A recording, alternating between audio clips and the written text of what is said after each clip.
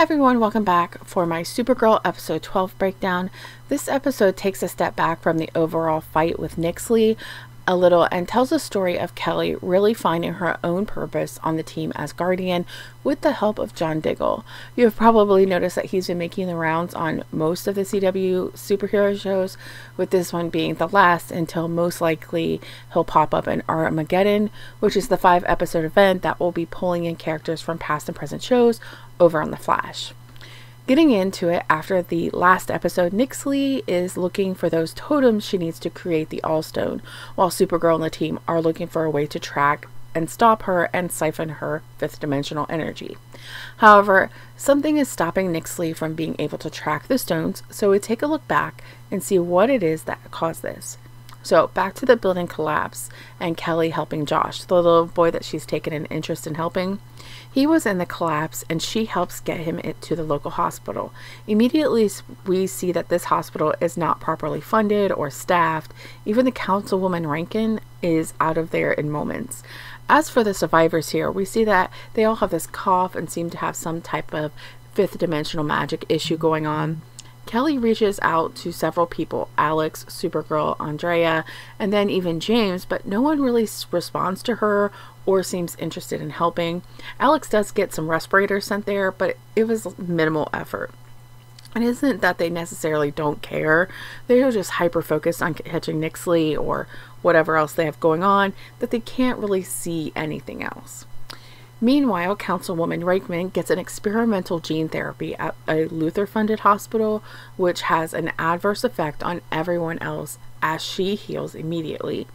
Kelly sees that everyone seems to be getting worse with no explanation, and no one is noticing. Eventually, John makes it to National City after being asked by James to check in on her, and he really begins to guide Kelly through everything, which starts by going to the source of these injuries, the building collapse.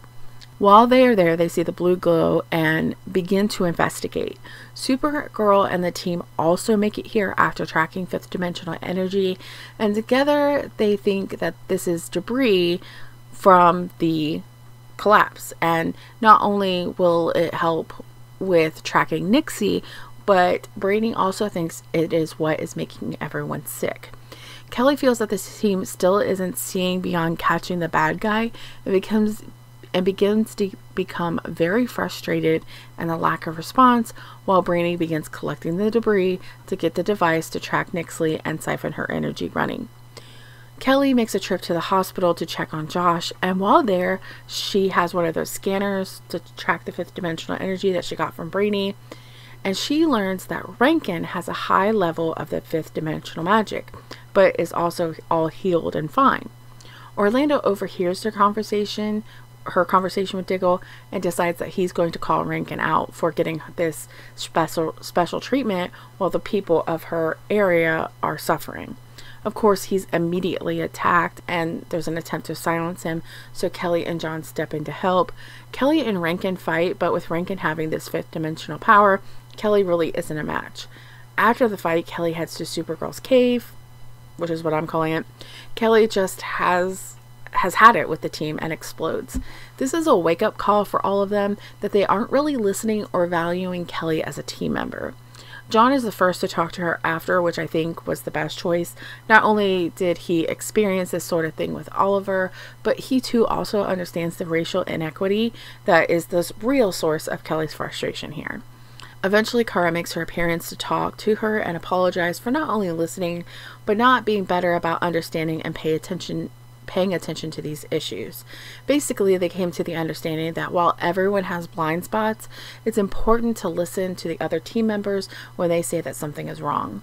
Brainy at this point understands that Rankin has had this gene therapy and that is drawing energy from those that have the debris from the collapse in their system. He thinks that they can use the siphon they are making for Nixley to drain Rankin and help the people of the Heights. This means, though, that that device can't be used on Nixley, but that's something that they'll deal with later. The people are suffering now, and so that is more important. After that's agreed upon, Kelly talks with Brady, and they come up with this new Guardian design just for her as they head into the showdown with Rankin. This time, with the help of the team, they pretty easily drain the fifth dimensional energy and divert it back to the people, restoring their energy, but also inadvertently helping Nixley. Well, this was kind of a side episode. It was good to see Kelly take her place on the team and really define what her individual mission as a hero is. She's going to be more of a people hero, where Kara more focuses on the super villains and overall picture. So they each have a purpose and a goal, and they all work together to make sure that everybody's achieving those goals. I think this also inspired Diggle to finally put that ring on, so I'm hoping that we get a glimpse of that in Armageddon.